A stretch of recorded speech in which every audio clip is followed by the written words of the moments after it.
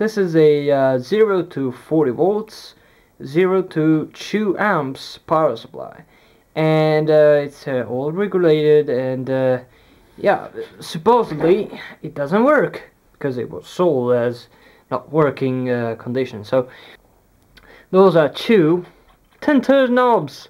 Look at that. So those two just worth more than I paid for all this stuff. So yeah, really huge score. So here we go. On the back we have, oh, that's heavy.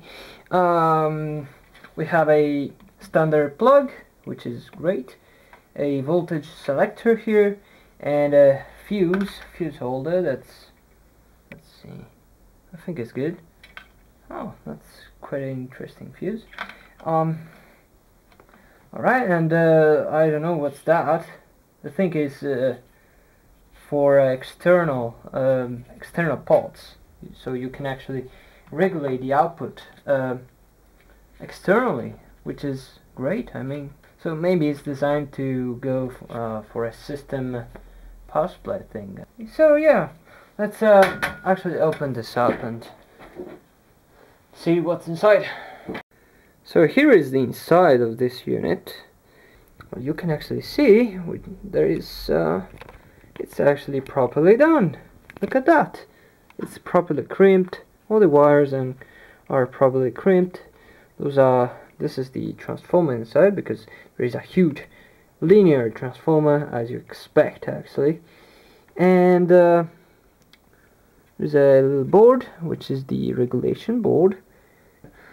There is a aluminium thing here that's holding the structure together, and it works as a heat sink.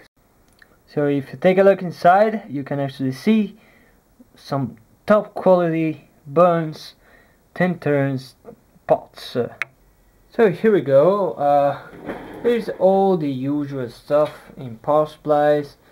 So huge bridge rectifier, and it's a little bit burnt, but I mean, yeah, it's been used quite a lot.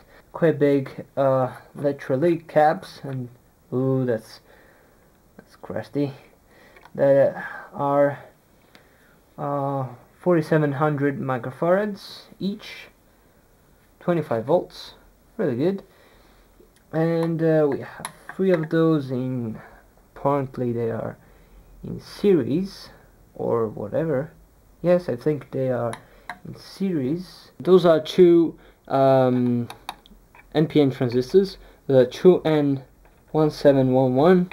Over here we have 2 very interesting TO5 package operational amplifiers. Those are SFC 2741M. And as power transistors, we have classic 2N3055s from RCA in a TO3 package, obviously. So, will this thing work? I don't know. There is only one way to find out. So I'm going to connect it to my isolation transformer and try it out. Oh, let's switch it on. Alright. It's making some noise, so apparently. Alright, let's we have live. Oh my god, I can't believe it. Oh, we have the meter is a little bit oop, it blocks there, but we have some voltage. Alright, perfect. So let's see. Voltage, let's crank it up. Oh yeah, I have to set the current first. Oh geez, it works. Full 40 volts, 41.9. Oh, doesn't like it. Doesn't like it. So we have some kind of problem with maybe with the switch.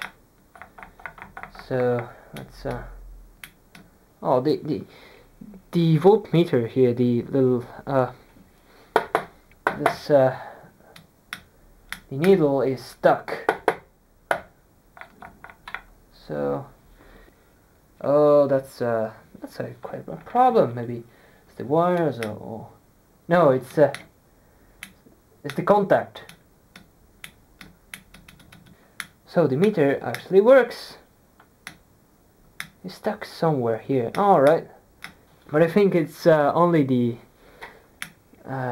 little switch here that's not making a good contact.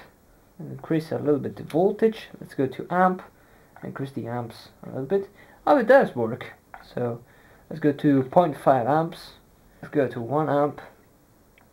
That's working perfectly. So yeah, sorry, this won't be a repair video. I'm just going to clean it up